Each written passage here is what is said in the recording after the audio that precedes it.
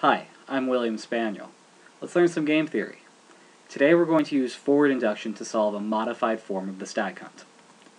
We've seen this game before quite a few times, so you should be able to recall that there are two equilibria to a stag hunt. One where both hunters chase down a stag, and one where they both hunt down rabbits. And we can draw out the extensive form like this. Remember that the dashed line player 2 has for her information set indicates that she's unsure where she is in the game. That is, she doesn't know how player 1 moved when it's her turn to move. Also, keep in mind that we can't be sure which equilibrium the players will converge on. Hunting a stag gets them the biggest payoffs, but chasing rabbits is actually a safer choice for both of them. Now we're going to add a new option for player 1, which is to invite player 2 to the pub. This is actually a pretty good result for both of them, as they will both be able to enjoy 2.5 points, or should I say pints, of utility. If player 1 takes this option, then player 2 will never get a chance to move. But suppose that player 2 does, in fact, get a chance to move.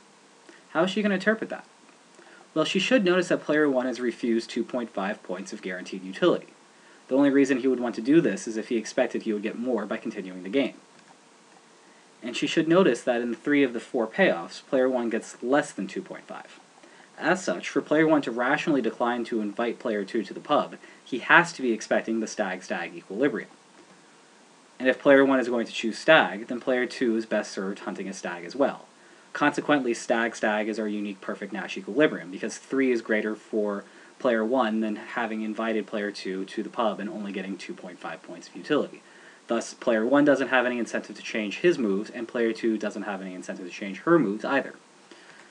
Thus, despite the fact that player 1 never uses the pub option, the mere presence of it allows the players to coordinate on the best possible outcome.